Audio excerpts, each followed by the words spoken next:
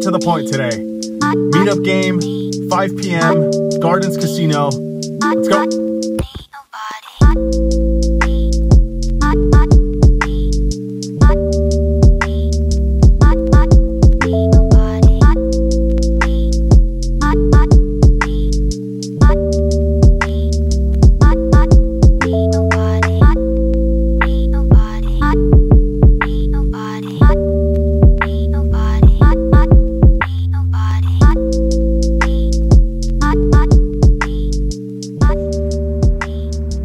So it's 24 hours since the meetup game. I wanted to touch on a few things before getting into the hands. Number one, in case it wasn't clear enough already, this was a meetup game hosted by Neeme and Owen at the Gardens. They're going to be doing this once a month from my understanding. I think for the first 6 months of the year. So if you guys didn't get a chance to make it out this time, there will be plenty more chances to do so in the upcoming months. Anyway, one more thing before jumping into the poker. I'll be visiting Arizona this week. If you guys are avid watchers, you're watching this on a Tuesday. I leave tomorrow, Wednesday morning, to Arizona for I think 3 nights or so.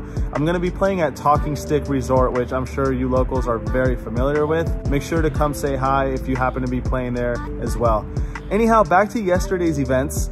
The Gardens has 2 $5 big blind games.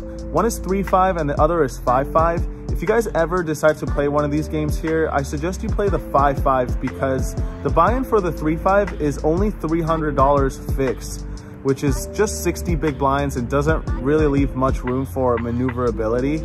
Instead, the 5-5 is a 600 buy-in game, so there's a lot more creativity to apply in the games, I think, and you'll just have more to play with. Anyway, enough of that. They got something like 15 tables or so a lot of action to be found here. I bought in for 600 and got into some hands right away. So without any further ado, let's get into some poker hands.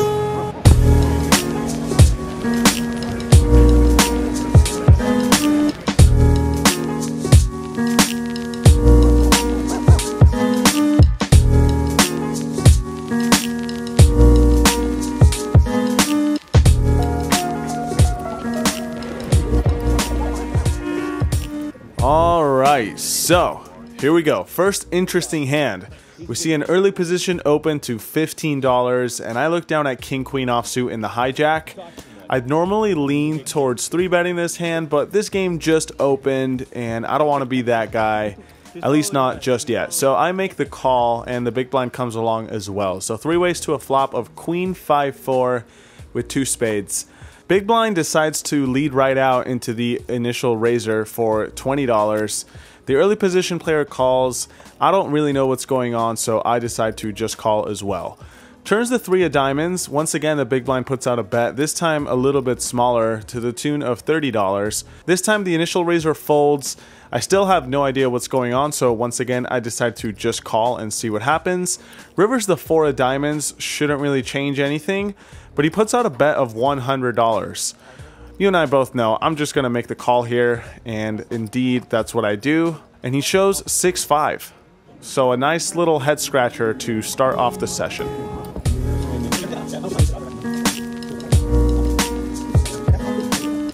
Shortly after that, I open Ace-Jack offsuit from under the gun to $20. A little bit light, but we were shorthanded at this point, so I think it's fine. Folds to the small blind, who decides to raise it up to 50, which is obviously a pretty small raise.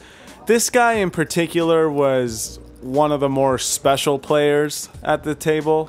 He had done some really weird stuff already, so I don't really know what this means and decide that there's not much to do aside from just make the call and play in position. The flop comes down King Jack 7 rainbow and he puts out a bet of $20. With middle pair, I'm not going anywhere just yet, so I decide to call. Turn comes the 4 of spades. This time he bets $50. Not really loving it, but not hating it enough to let it go just yet, especially against this opponent. I decide to make the call one more time and see what happens. River comes the 10 of whatever, and this time he bets $100. I don't think I really beat anything at this point, even against this exact player type. So I decide to finally let it go, and indeed he shows me Ace-King. Nice hand, bro.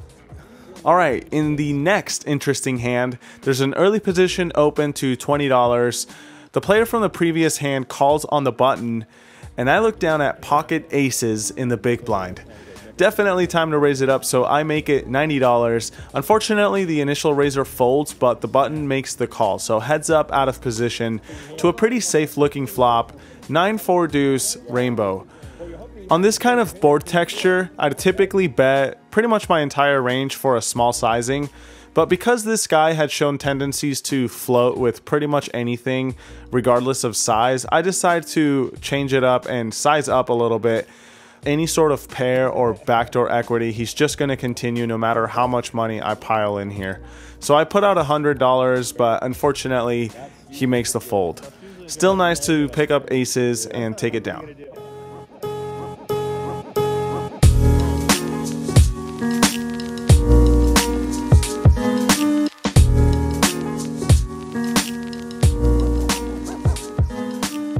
Shortly after, we see an open from early position to $15.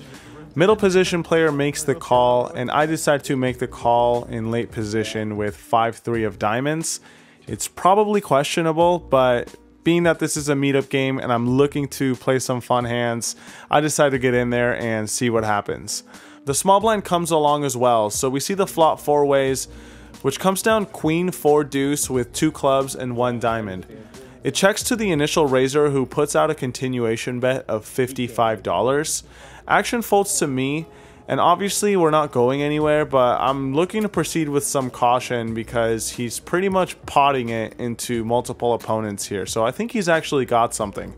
We have an open-ended straight draw, a backdoor flush draw, and maybe, just maybe, we can rep these clubs if they come in, since I don't think he's going to be c-betting flush draws this big. So heads up to a turn after the small blind folds, which is the gin card for me. The 6 of diamonds giving us a backdoor flush draw, but more importantly, the nut straight. Good news is my opponent continues betting, this time to the tune of $90. And it's decision point here between calling and putting in a raise. My opponent only has around $350 behind after this $90 bet. So it's a bit dicey because I expect him to shut down on a lot of scare cards on the river and possibly even fold if, say, a club comes in and I decide to move in. He can pretty easily fold hands like king queen, ace queen, even overpairs at that point. So I'm not really sure what the best play is here. I decided to raise because if I did have any sort of semi-bluff here, I would just pile all the money in here and try to maximize fold equity. So I decided to just rip it in there and try to get max value while there's still value to be had. And my opponent goes in the tank for a really long time here. I think around 3 or 4 minutes, but unfortunately decides to let it go after some deliberation. As soon as that happens, I feel like a complete idiot for raising there.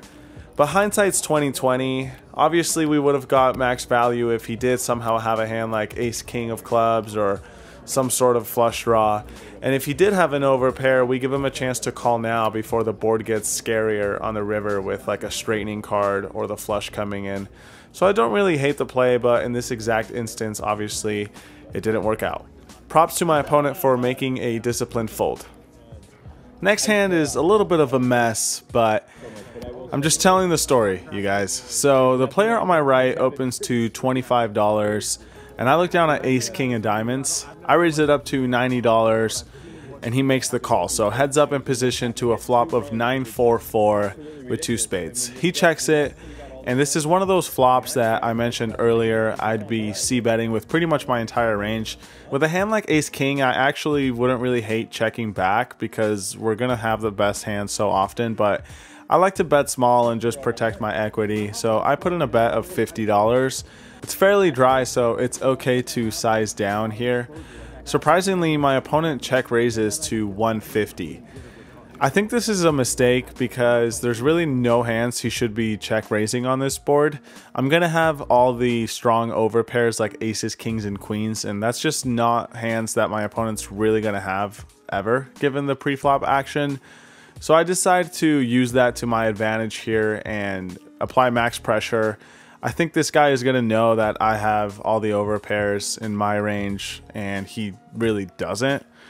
It's kind of funny because if I did have aces or kings or a hand like that, I would just proceed with a call, but I'm just gonna hope that my opponent doesn't know that when I rip in $700. So that's what I do, and he pretty quickly shows a 9 and lets it go. Kind of a weird hand, but in the moment I just felt like it would work, and luckily it did. Literally the next shuffle, I get dealt 9-6 of hearts, and if you're gonna play big slick, you can't discriminate against big lick. So when there's an open to $15 and a few callers, I certainly am making the call here in late position, and sure enough, flop comes down 10-9-6.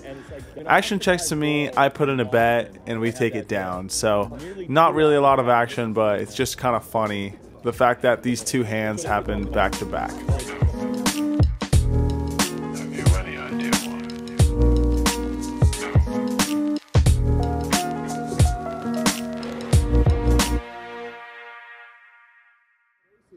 A little while later, action folds to me in the cutoff, and I look down at ace king. So I raise it up to $20, and only the small blind makes the call. So heads up in position to a board of jack 10-7 with 2 hearts.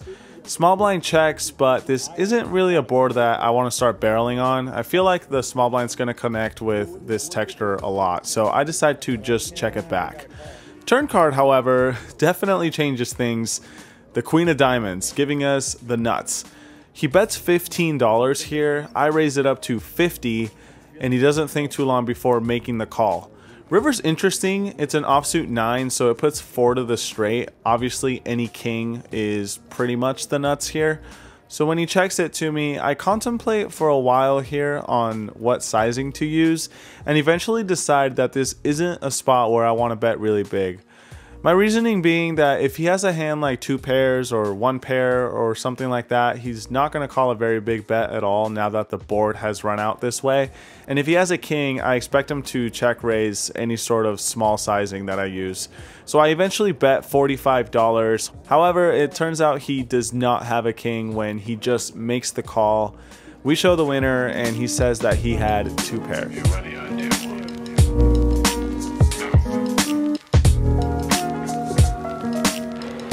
In the next hand, action starts on the button, raising it up to $25. I look down at queen jack of hearts in this small blind, and I think all 3 options are actually fine here. Even though a fold seems really weak, it's going to be hard to continue every time we miss the flop out of position.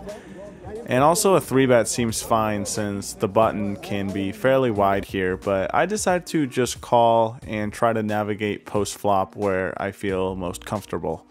At this point, I see another player call the $25 across the table, and I hadn't noticed, but I guess this player missed his blind and had posted to come back into the game, and he now makes the call as well. So 3 ways to a flop of jack 5 deuce with 2 hearts. So much for missing the flop, huh? I check it to him, and he puts out a bet of $65. I think this is a spot where a lot of people will kind of get a little too carried away and check raise hands like this, but for the most part, a pair and a flush draw should be played as a check call. If we're check raising, we don't even know if we're bluffing or value betting anymore, so I decided to just make the call and see what happens on the turn. Turn card is probably one of the best in the deck. It's the jack of diamonds. This isn't a card that I expect my opponent to put me on all too often. I check it to him, and as expected, he checks it back. So I think he's going into pot control mode with a pocket pair here. River is the absolute best river. The jack of spades, giving us 4 of a kind. And of course, our hand looks like a missed flush draw if we bet here, which technically it is. Unlike the previous hand where we had the nuts on the river and a big bet would be a mistake in my opinion, this is the total opposite. I want to bet big here because I want my opponent to think that I missed my draw. So I put in a bet of $200, and he thinks for just a few seconds before making the call with pocket 7s. And we take it down with 4 of the exact same kind.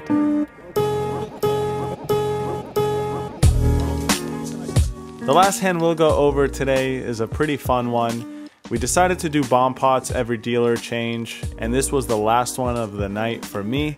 We each put in $25, so 25 each, 9 players. That's $225 of dead money sitting in the middle. We all get dealt 2 cards and go straight to the flop. This one in particular, we get dealt 6 deuce offsuit. God, what an awful hand to have. The board comes down ace 9-6 with 2 diamonds. At least we flop a pair, but when the action checks to me in the cutoff, there's no way I'm putting in a penny. And the button checks behind. Man, this is such a bad hand. Oh, alright. I can't believe I ever thought 6 deuce was a bad hand. Especially so when the small blind decides to lead for $100. Action folds to me. I don't see any point in raising here, so I just make the call, and the button folds. So just 2 of us left standing here in this bomb pot. River card's the jack of spades, which shouldn't really change too much. This time the small blind checks, and there's really only one play here. He only has, I think, around 275 behind at this point. I decide to rip it all in there. Hopefully he puts us on like 8-7, miss flush draw or something like that, and just calls down with an ace, but unfortunately he pretty quickly shows the ace of hearts and lets it go. He made it look like a really easy fold, but in his exact spot I'd actually have a pretty hard time letting that hand go, especially for a pretty decent price in a bomb pot where I could have all sorts of missed draws going into this river. But oh well, happy to take it down nonetheless. Shortly after this bomb pot, I decided to rack up and call it a session. Obviously, I ran really well, but more importantly, I managed to get what I think are some pretty fun hands for the vlog. So hopefully you guys enjoyed. And to every single person who said what's up at the Gardens, thank you guys for the support. And I look forward to meeting many more of you guys in 2020.